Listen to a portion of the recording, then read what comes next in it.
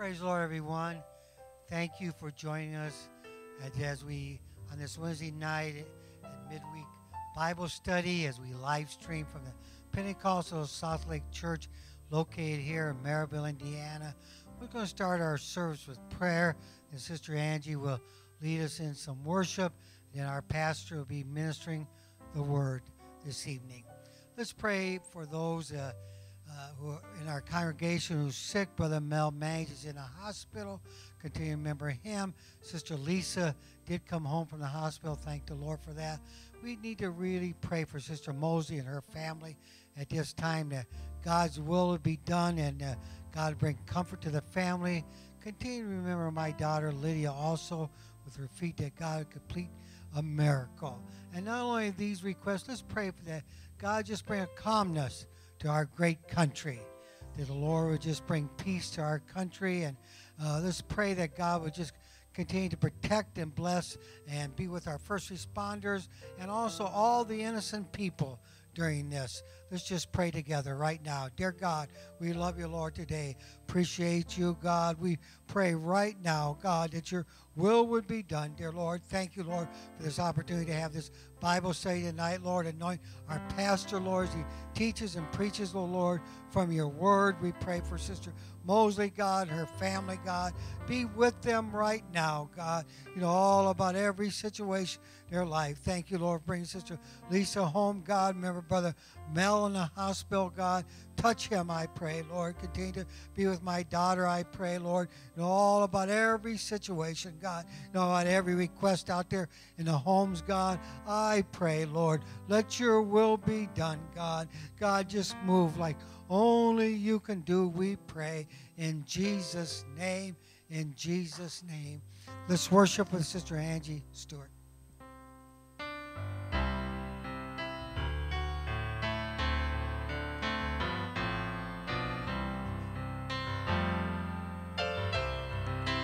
Let's just praise the Lord. Praise the Lord. Let's just lift our hands toward heaven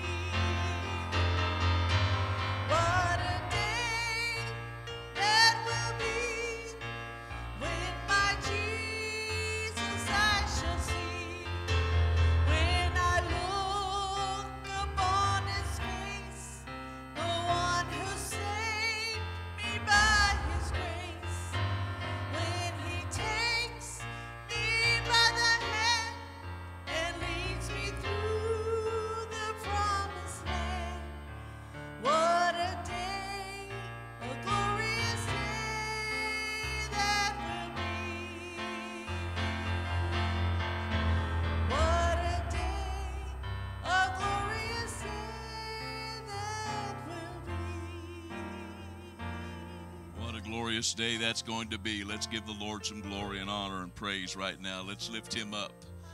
Let's exalt him. What a day that will be. What a day that will be. How we look forward to it. So grieved for our nation and world tonight. Seems like there's just one catastrophe after another, and it's just devastating, quite frankly. And I'm calling a prayer meeting this coming Saturday evening at 7 o'clock. And I'm asking all of you who are physically able if you would fast one day between now and Saturday evening at 7. Weather permitting, we may have this prayer service out in our parking lot, but we're just going to come together and pray for our nation, for the healing of our nation. We want to be repairers of the breach. So, if the weather doesn't allow us to be outside, we have lots of room in here where we can social distance here in the sanctuary as well as in the fellowship hall. So I think we could handle everyone who would want to come to that prayer service. Certainly outside we have all kinds of room, but we have a lot of room in here as well. So our nation needs us, and they need our prayers right now. So I trust that you'll make every effort to be here Saturday at 7 o'clock. And then, of course, Sunday morning we'll once again be having church, and we'll be in touch with you in regards to that. God bless you at home. You may be seated if you're standing. Probably be talking more than just preaching tonight, as this is just a topic we need to talk about. But my Bible lesson tonight is titled When God's Love is Challenged. When God's love is challenged. And I'm reading from Luke 21 and verse 25 to begin this study, where Jesus said of our day, these days just prior to his return, there shall be signs in the sun and in the moon and in the stars, and upon the earth distress of nations. Interesting when you look up the original Greek, as the word nations comes from the word ethnos. It's not talking about countries. It's talking about, in fact, in Strong's Concordance, the first meaning of that word is a race of people. So this is a prophecy in regards to what we see happening in our world right now. And upon the earth, distress of races with perplexity. And the Greek word translated perplexity means a state of quandary. Webster's says of quandary and perplexity that it is a state of perplexity, especially as to what to do. It's a dilemma. And it comes from a root word that means to have no way out, to be at a loss mentally, to be at a loss in regards to what to do. So Jesus said in the days just prior to his coming that upon the earth there would be distress of the races, with perplexity, a quandary, people in a dilemma, having no way out, not knowing what to do, a state of confusion. He went on to say that the sea and the waves which are a type and symbol of people in the scripture, the sea and the waves would be roaring. And the Greek word that was translated roaring comes from a root word that speaks of a loud or confused noise. And I really believe it's just fitly describing the day in which we live. There will be distress of races. This verse could have actually been translated this way. There shall be distress of races who are in a dilemma, seeming to have no way out, at a loss. The sea and the waves roaring, people filled with confusion. And here Jesus was, as I said, talking about our day. He then went on to say, men's hearts failing them for fear. apt description of our day. And for looking after those things which are coming on the earth. We used to think we knew what that meant, but we really didn't begin to have a clue of how this was really going to unfold. Men's hearts failing them for fear. And for looking after those things which are coming on the earth, for the powers of heaven shall be shaken. And 2 verses later, Jesus said, when these things begin to come to pass, then look up and lift up your heads, for your redemption draweth nigh. Jesus also spoke along these lines in Matthew 24, again, when he was making reference to these days, just prior to his return. And he said in verse 6, you shall hear of wars and rumors of wars. See that you be not troubled, for all these things must come to pass. Sad to say, Jesus said they must come to pass, but the end is not yet. For nation shall rise against nation. And just a reading in the English version, you'd really miss the true meaning of it. Because again, that Greek word was ethnos, from which we get the word ethnic or ethnicity. It's talking about a race of people. Race shall rise against race, and kingdom against kingdom. I always said before, that's the one that's talking about the country being against the country, but as I look into this, I no longer think that's true. It's not talking about countries being against countries, but it's talking about spiritual kingdoms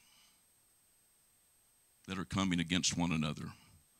For nation shall rise against nation, or race against race, kingdom against kingdom, and there shall be famines and pestilences. So the same verse that warned us of the pandemic also told us of the racial difficulties that we're having in our world today. Earthquakes in diverse places. All these are the beginning. Not going to get any better. All these are the beginning of sorrows. Jesus said, continued to say a few verses later, and then shall many be offended. Apt description of our day. Shall betray one another and shall hate one another. So nearly every time that this word that was translated kingdom, nearly every time that this Greek word was used in the New Testament, perhaps every time, I looked at many of the instances. It was in there about 200 times. Every one that I saw was talking either about one of two kings. It wasn't talking about a country. Now, in the Old Testament, that word was used in regards to kingdoms of Old Testament kings. But in the New Testament, every time this word was used, kingdom, from this Greek word basilia, it was used, it was either speaking of God's kingdom or the devil's. There may be an instance or two where it wasn't, but I didn't see them in all the references I looked at, and I looked at many. For instance, Revelation 12:10, and I heard a loud voice saying in heaven, now is come salvation and strength and the kingdom of our God. It's that same word. And then in 16:10 of Revelation, the fifth angel poured out his vial upon the seat of the beast and his kingdom. Same word, and that's how it's used consistently. Always, if not nearly always, his kingdom was full of darkness, and they gnawed their tongues for pain. So when Jesus talked about kingdom coming against kingdom, I fully believe that he was talking about the spiritual warfare between God's kingdom and the kingdom of the adversary. And when race comes against race, Jesus linked those two together there in that verse.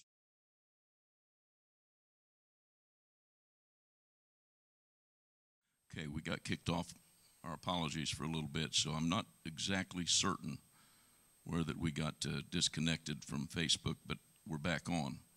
But I'll read Matthew 24:7 once again. For nation shall rise against nation, and the Greek word is ethnos, meaning race shall rise against race, kingdom against kingdom. And that word translated kingdom is a realm, R-E-A-L-M. There shall be famines and pestilences, etc. So as I said, nearly every time, if not in fact every time, that this word that was translated, this Greek word that was translated kingdom, was used in the New Testament, it was either speaking of God's kingdom or the devil's kingdom. So when Jesus talked about kingdom coming against kingdom, he wasn't talking about country against country, but rather he was talking about the spiritual warfare between God's kingdom and the kingdom of the adversary. And when race comes against race, then it's actually the kingdom of darkness acting out through human flesh. So this racial strife we see in our world today is actually a battle between spiritual kingdoms, not actually between races of people. That's where the enemy has duped so many. For it's as Paul said in Ephesians 6:12, we wrestle not against flesh and blood. This racial battle is not at its core between people. We wrestle not against flesh and blood, but against principalities, against powers, against the rulers of the darkness of this world, against spiritual wickedness in high places. And then Jesus continued in Matthew 24, and this is where I got my title from, When God's Love is Challenged, by saying in verse 12, because iniquity shall abound. And I've come to believe he wasn't just talking about the general iniquity in the world, but I think he was zeroing in on a particular period of time, perhaps this racial strife period of time. And because iniquity shall abound, the love of many, as a result of what's happening in the world, and the agape word, the word for love there is agape, we're talking about the love of God. So he's not talking about just the natural love of a human being, but the love of God in his church. So he's talking about the love of the people within his church shall wax cold because of what's going on in the world. In other words, some of the things that will happen during this time of strife will tend to anger us. Is it upsetting? I mean, when we watch a man die unnecessarily at the hands of a policeman, especially when several black men have died that way, is that upsetting? Of course it is. And all of us were appalled as we watched that man there struggling for his breath. But then is it also upsetting when we see looters and rioters, and I'm not talking about peaceful protesters, but looters and thugs that take advantage of a tragedy like this and plunder, steal, and destroy, and in some cases even kill innocent people who sometimes were just trying to protect their property. Is that upsetting? Of course it is. And so it's okay to acknowledge, even with righteous indignation, that these things are terribly wrong. I would hope that we would be able to acknowledge that and say these things are terribly wrong, and that's okay. And it's even to be expected. But then, when that happens, church, it becomes easy for us to switch from our Holy Ghost mode back into a fleshly, carnal mode and to respond to what's happening in our world in the same way that the world itself responds to it. And I believe that's exactly what Jesus was anticipating. He's just finished talking about the strife, the racial strife. He started talking about the spiritual warfare. He talked about the pandemics and all that. So when he said, because iniquity shall abound, in perhaps a time like this, when there's such strife and turmoil in our country and throughout our world, I believe that's exactly what Jesus was anticipating when he said, because iniquity shall abound. And things are happening that anger us, because iniquity shall abound. The love of many, the agape love of many, shall wax cold. And white or black, when we respond to the iniquitous acts that we now see taking place in our world, when we respond in the same way that the world does, we then lose our ability to be a cure for that iniquity. We lose our ability to be a help to those who are confused and as the text said, roaring and fearful and all of those things. If we just respond in anger, of course we do initially, but if we continue to respond that way, then rather than getting down on our knees and praying through to the agape love of God once again, then we can't help people if that's where we are. Martin Luther King stated that darkness cannot drive out darkness, and he was right. He went on to say only light can do that. And then he said hate cannot drive out hate. Only love can do that. And he, of course, was absolutely right. When man was created, he was not created to hate. He was created to love. For the Bible tells us that he was made in the image of God. Mankind was made in the image of God, whom John said in his first epistle, who himself is love. God is love. So that's the image. We were created to love like God loves. We were created to love like Jesus exampled for us throughout the Gospels. So if God is love and man was made in his image, that means that we were created to that end and for that purpose. And man did.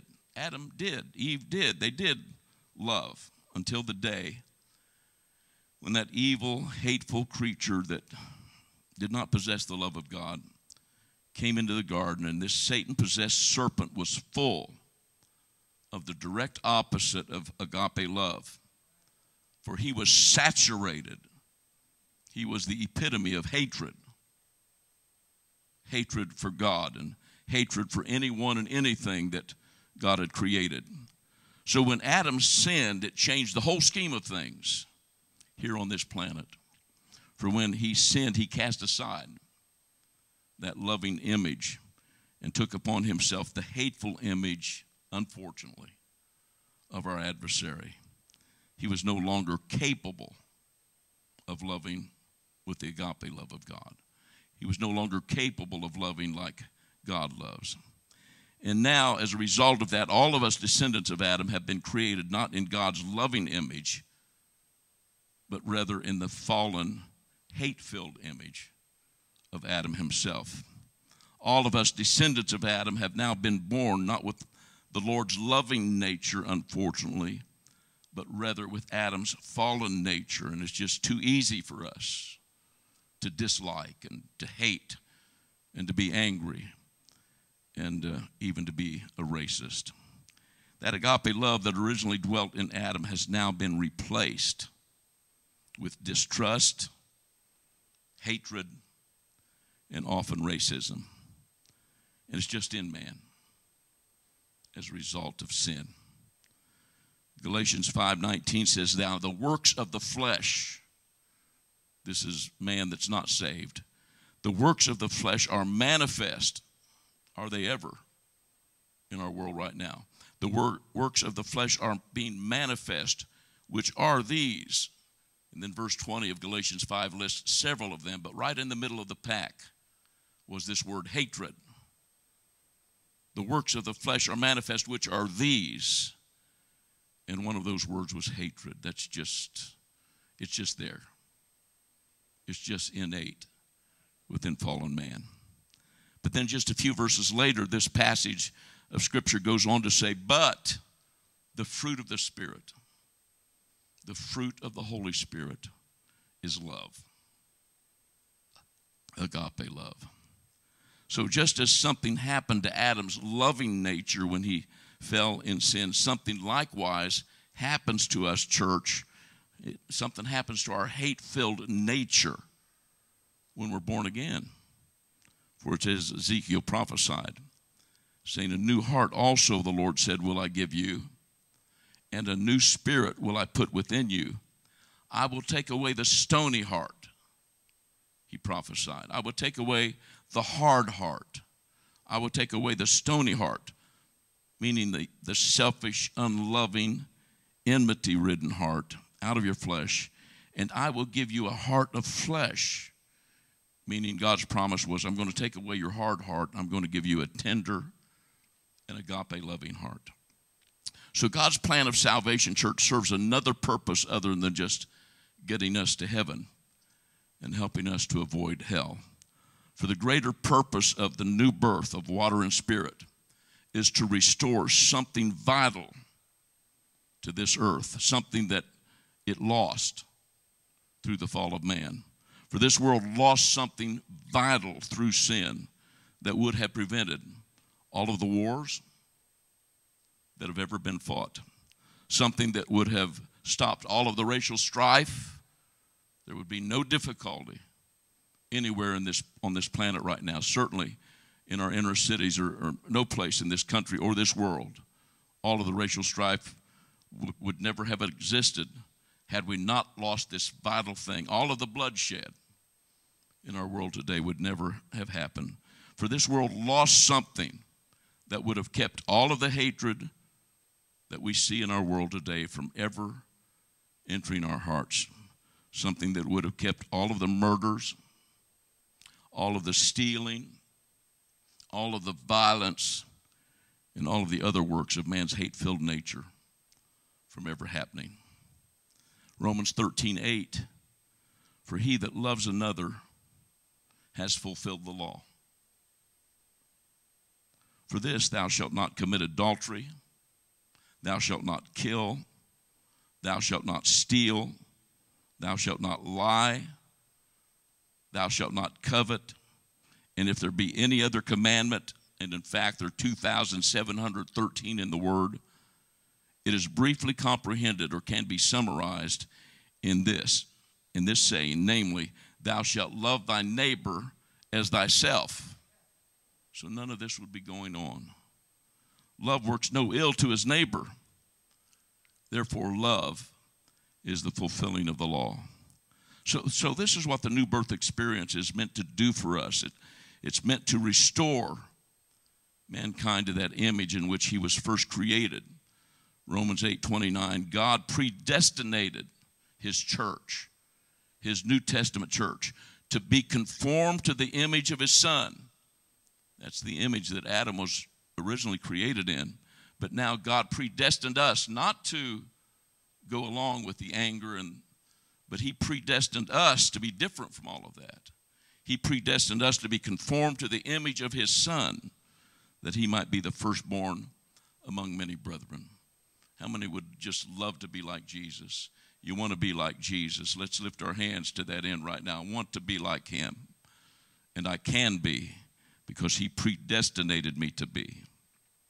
So Christ Jesus came to this earth as the last Adam to restore to this planet that awesome agape love that had totally vanished when Adam sinned. When Jesus came to this earth, he had absolutely no enmity, no hatred, no bitterness. He wasn't a racist. His disciples couldn't believe he was talking to the Samaritan woman at the well. What's he doing talking to her? No racism, no envy, no selfishness within him. For he came to this earth as the very image of our great God, who himself is love. Let's praise him right now. Let's give him some glory right now. Jesus is the answer for the world. Jesus is the answer. Hebrews 1:3 tells us that he, Jesus, by himself purged our sins. And when the scriptures speaks about Jesus purging our sins, it's talking not just about the sinful actions that we commit, but also the hateful motivation behind those actions. Ephesians 2:15 tells us that Jesus abolished in his flesh the enmity, the hatred. I love that. That means because Jesus overcame hatred in the flesh, he never yielded to hatred. He abolished in his flesh the enmity. That means you and I no longer have to be involved in all of that business. Verse 16, so that he might reconcile both. Now he's talking here about the Jews and the Gentiles. That he might reconcile, but he could well be speaking about the blacks and the whites and the Hispanics or any other of the wonderful people in this world. So that he might reconcile, so that he might do away with racism. So that he might reconcile both the Jews, the Gentiles, the blacks, the whites, etc. You and me unto God by in one body by the cross, having slain the enmity thereby. I believe it's in Galatians where it says, there's neither Jew nor Gentile. Then in Colossians, it talks about us being, when we're saved, we're Abraham's seed. There's neither male nor female. So, in the church, we can't get involved in any male chauvinist activity or extreme feminist activity because, we're just God's children and we love everybody. Somebody said amen. So that he might reconcile both, the Jew, the Gentiles, and all the rest of us unto God in one body by the cross, having slain the enmity thereby. He nailed it to his cross. He nailed racism to his cross. So according to this scripture, Jesus destroyed the hatred in all of its various forms, racism being among them. He slew it. He killed it when he died on the cross. At Calvary, my lovely Savior abolished that hatred that had plagued man, that hatred that's at the root, really, of all sin. And he did it in his flesh. And now his Spirit dwells in you, church family, and in me. So that gives us all hope.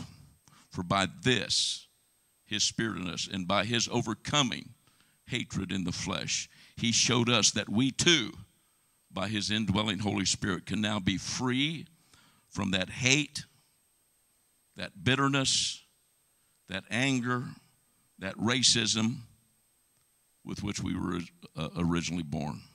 Jesus showed us that it is once again possible, thank God, to be a human being and yet not hate, not be bitter, but rather to live our lives loving like Jesus loves. If you'd like to do that, lift your hands to him and surrender right now.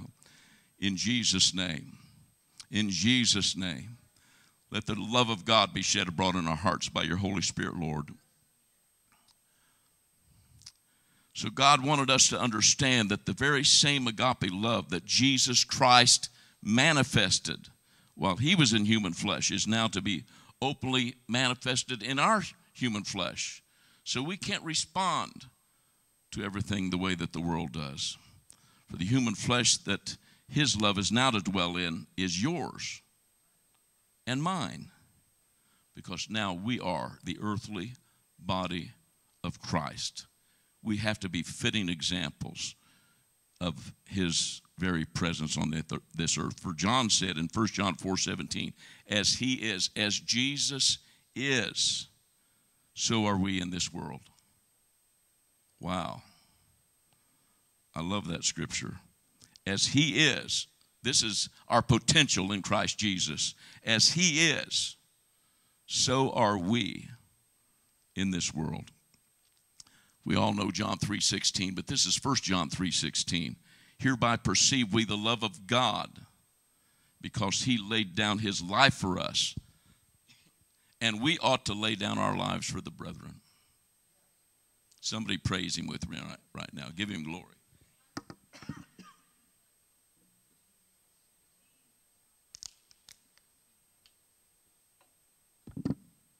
Hereby perceive we the love of God, because he laid down his life for us, and we ought to lay down, by that same Holy Spirit, we ought to lay down our lives for the brethren.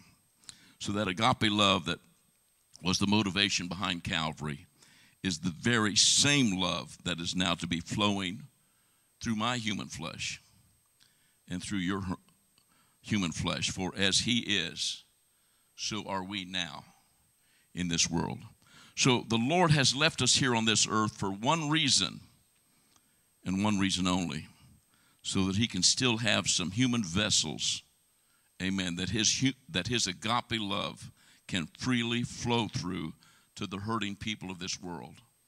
We can't get on the side of anger and be a cure to the hurting people of this world, those ones that are fearful for their lives, as the scripture says, that they're confused. They don't know how to get out of where they are. And it's quite a thing that the Lord has made available to us. Now, as I said earlier, it's okay to acknowledge, even with righteous indignation. I've been very upset about some of these things that have happened. It's okay to acknowledge, even with righteous indignation, that these things happening in our world are terribly wrong. I watched Mr. Floyd there struggling for his breath, and that was terribly wrong. But then we representatives of the kingdom of Jesus Christ that is being opposed by the kingdom of darkness, we representatives of the kingdom of Christ can't join in with the prince of darkness and put additional flames on the fire. For the Lord would have us to go out to this hurting world with the cure, not to add to the ailment, but with the cure for the ailment. And that cure, dear ones, is the love of God that's available to us, the love of God that can be shed abroad in our hearts by the Holy Ghost. Would you lift your hand and say, God, baptize us. Baptize us, Lord, in Jesus' name. Baptize us with the love of God.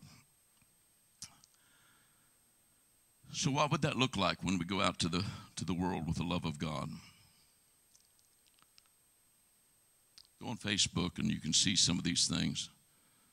Brother and Sister Matthew Kanata, pastor in one of the northern suburbs of Indianapolis, and we know them quite well, wonderful people.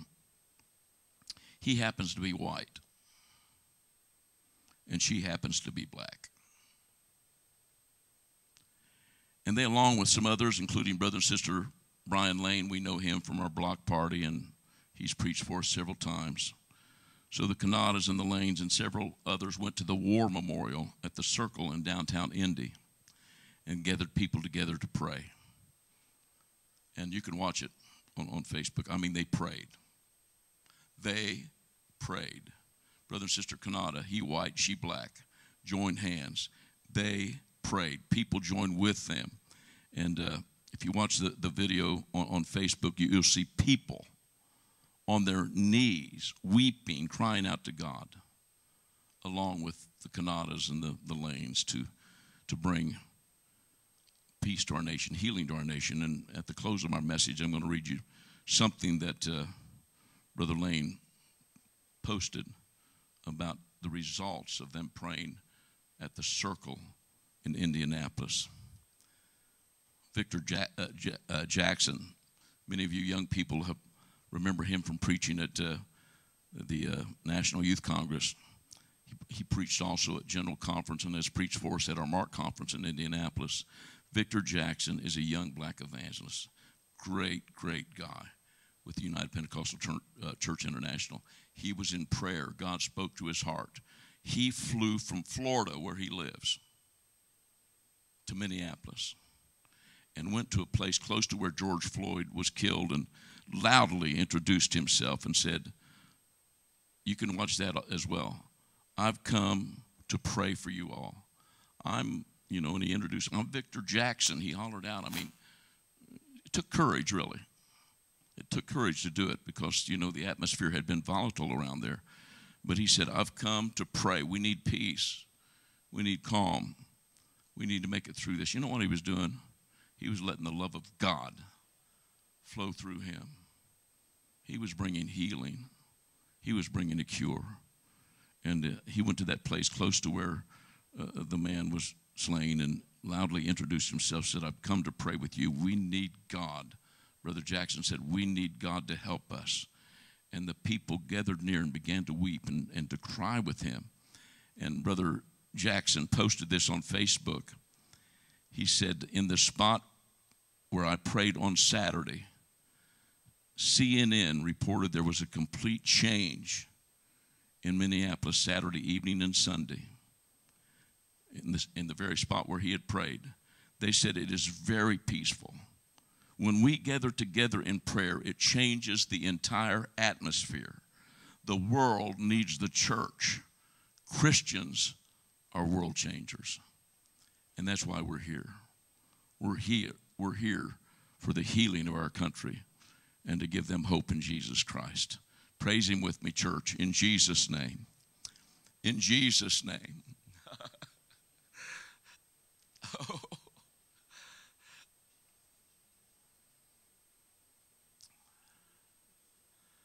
So Jesus said, nation shall rise against nation, meaning race against race, and kingdom against kingdom, spiritual realm against spiritual realm.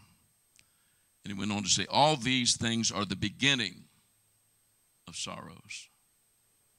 It's not going to get any better. In fact, Paul told Timothy it's going to wax worse and worse. 2 verses later, it's recorded that Jesus said, then shall many be offended. We can't ever be a part of that group. Shall betray one another and shall hate one another.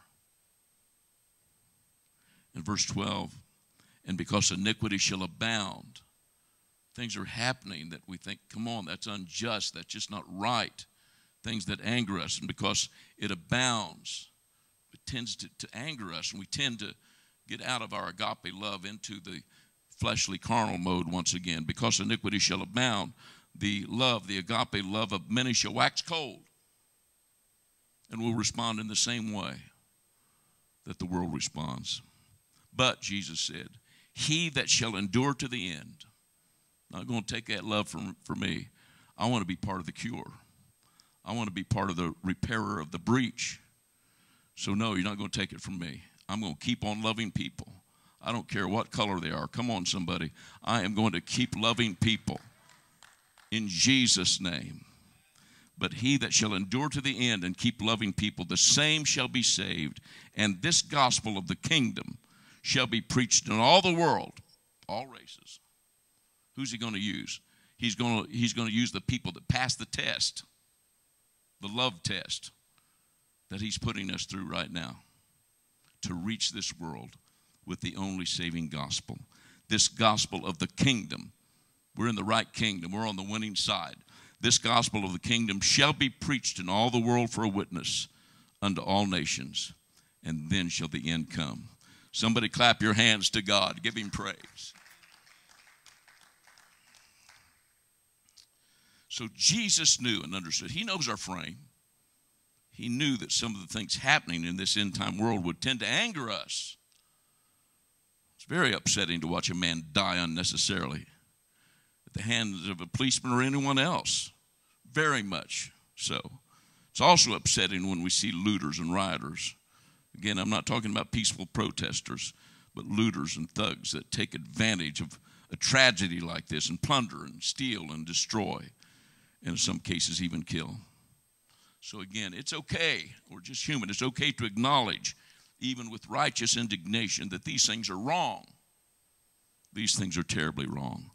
But we can't allow them to get us to stop loving people. Jesus loves them. I mean, Jesus was hanging on a cross for our sins. He looked down at the ones that were in a rage and saying, crucify him. You know what he said by the agape love of God. He said, Father, forgive them, for they know not what they do. And just several weeks later, 3,000 of them were added to the church. That's what he wants to do. Some of these people that are that are doing some of these, some of the policemen, some of the people that are rioting, Jesus is going to save these people. If you believe that, clap your hands to the Lord. He loves them, and he's going to fill them with the agape love of God. Somebody said amen. That we have to be careful, because when that happens, if we lose the love of God, it becomes easy for us to switch, and we get angry and we hold on to that bitterness. It's easy to switch from our Holy Ghost agape love mode back into a fleshly carnal mode, and to respond to what's happening in our world in the same ugly way that the world does. And so I believe that's exactly what Jesus was anticipating when he warned us of this time.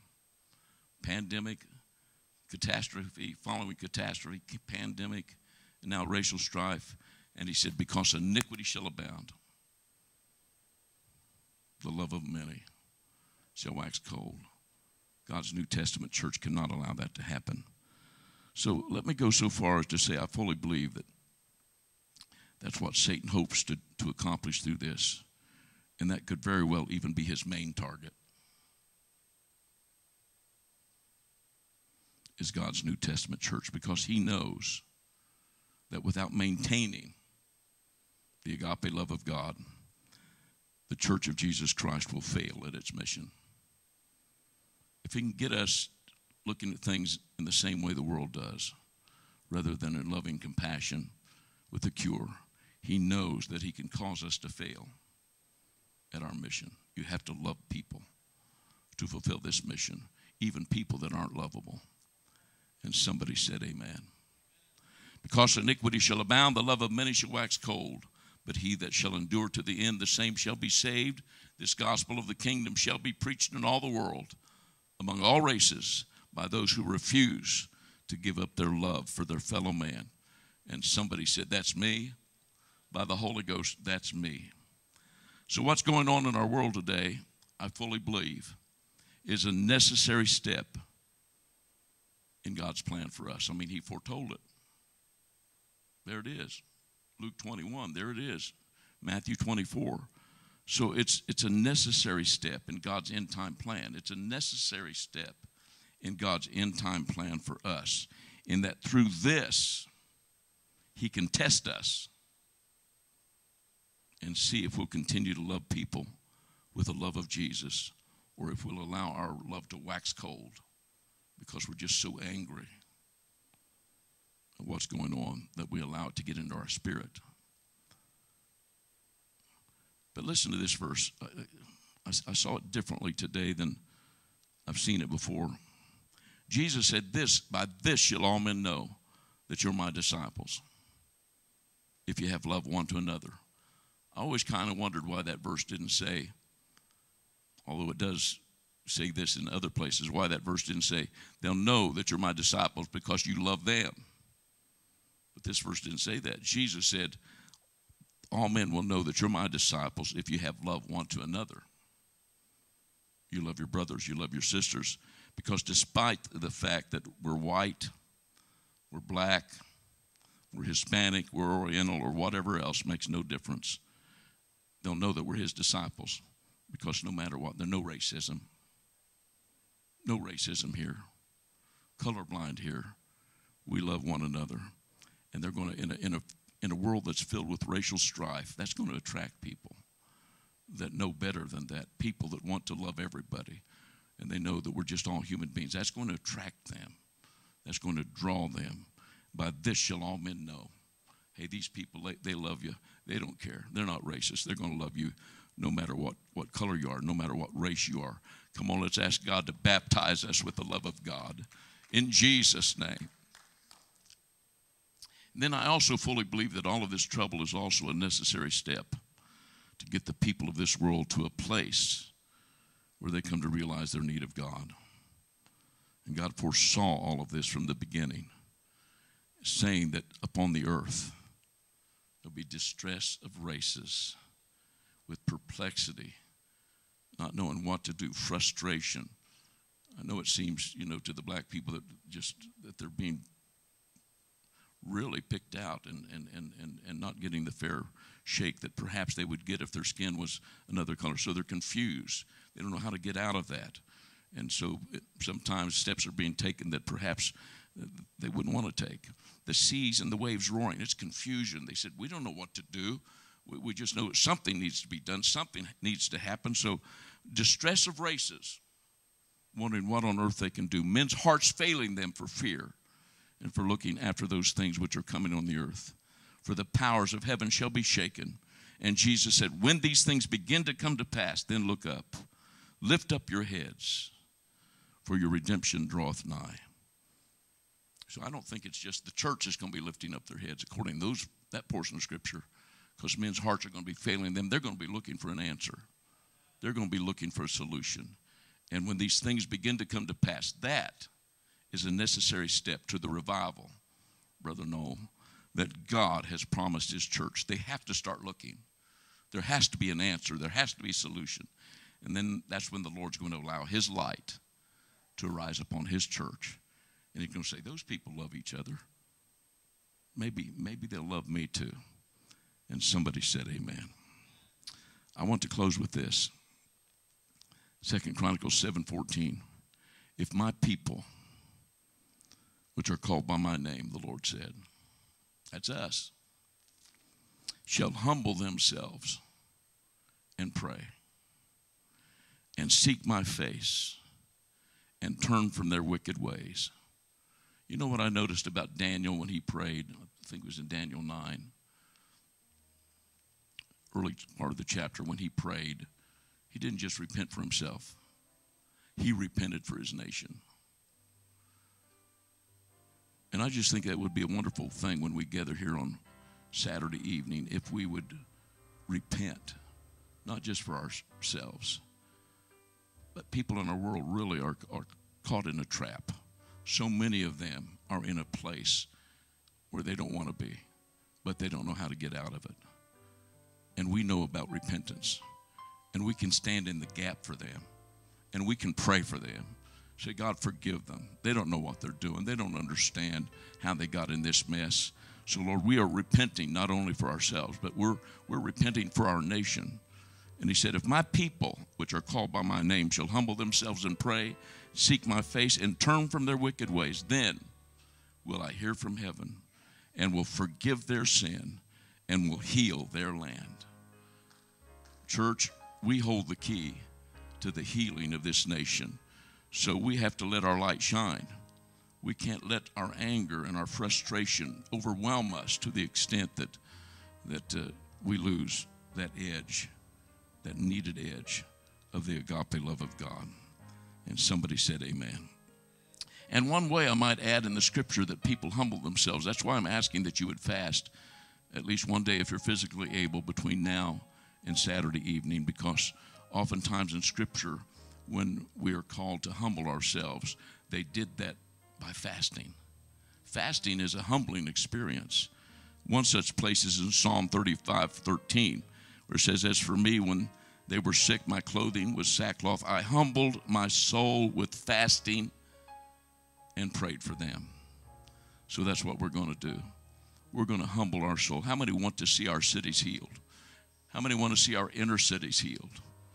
How many want to see these people, the black people, the white people, the Hispanic people? How many want to see the people in our nation loving one another, getting along harmoniously? Come on, it's the will of God, and we are the agents that are to make that happen. Amen. We're going to pray for them. We're going to earnestly pray for them, and we're going to fast. For God inspired Isaiah to write this. He said, is not this the fast that I have chosen, to loose the bands of wickedness, to undo the heavy burdens, to let the oppressed go free, and that you break every yoke, making reference to every evil yoke. Then thou shalt call, the Lord said, and the Lord shall answer. Thou shalt cry, and he'll say, here I am. It just helps our prayers to be that much more effective. And they shall say of thee, and they that be of thee shall build the old waste places. Thou shalt raise up the foundations of many generations. Thou shalt be called the repairer of the breach.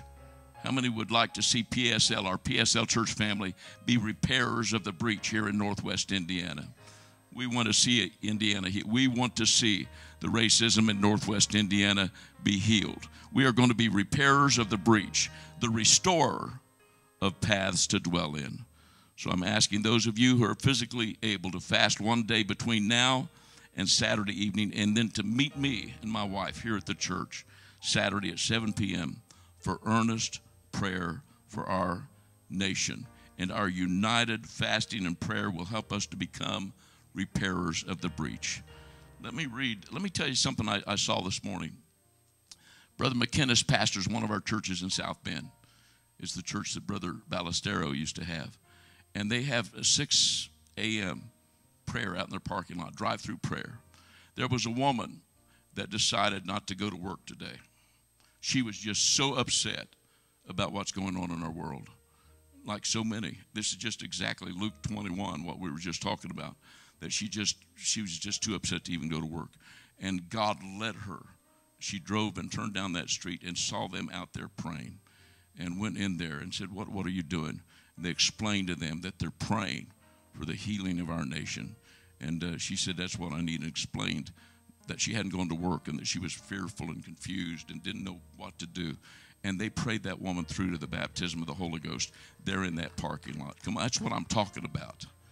That's what I'm talking about. We have the cure. We are the repairers of the breach. I want to read what Brian Lane wrote on Forward, which is a ministers' forum on Facebook for the UPCI preachers. And Brian said, the church is the restraining force of evil in the world. Sunday evening, we prayed in the center of our city, Indianapolis. Today, I had the privilege of having a conversation with the leaders of the Indianapolis Metropolitan Police Department. We discussed everything that took place last night. They asked us to continue to pray for our city. Last night was the most peaceful night in 4 days. Tonight, police and protesters have been walking arm in arm. Come on, we need to thank God when we see that happening. Police and protesters have been walking arm in arm. Peace is being restored to our city through the efforts of the church. Prayer works, Brother Lane said. The gospel is powerful. This is just the beginning. We are called to be sheep among wolves in the world. The church cannot be absent when the world is in chaos. Hear that, church. The church cannot be absent when the world is in chaos. We are the peacemakers and the repairers of the breach in our city. We love the protesters. We love the police. We love all our community. We love our city. Could we say the same thing? We love the protesters. We love the police. We love all our community. We love our city. We love our region. Let's ask God to help us to be repairers of the breach, church. In Jesus' name. In Jesus' name. In Jesus' name. At the conclusion of this Bible lesson, would you just take 2 or 3 minutes? I'm going to go over here to my chair and bow for just a few minutes. Would you do that right now? Say, God, we want to love people. We're distraught ourselves. We see what's happening in this world, and we never anticipated this, quite frankly, that it would go this direction. And this isn't the vision we had for 2020, so we're trying to catch our breath. Our heads are spinning, but yet we know that we're here for a purpose. And if you're going to test our love, we want to pass with flying colors. We want to get an A. We want to be baptized with the agape love of God. Would you make the initiative right now there at home, Dad, Mom, get your family. Would you just bow together here for just a few minutes to say, God, we want to be used of you. We want to be repairers of the breach. As Sister Angie sings here for just a couple minutes, let's get on our knees and let's pray together. Thank you so much.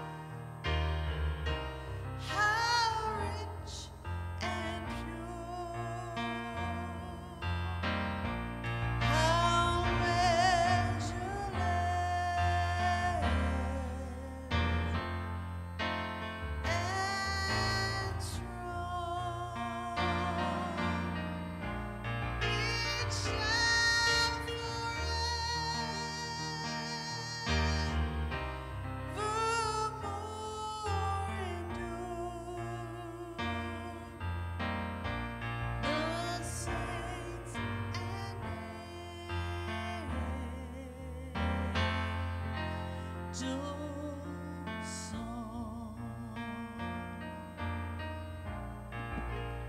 Thank you so much for joining us tonight via live stream. And please remember, if you're physically able, let's really stand in the gap, humble ourselves, a time of fasting for our nation, certainly for our region. And then let's meet here Saturday evening, plenty of room where we can social distance and still touch the throne of God for the people of our city and for the people of our nation. And then Sunday morning at 10 a.m., we once again, Lord willing, will be meeting here at the church for an in-service service. We're looking forward to seeing you at that time once again.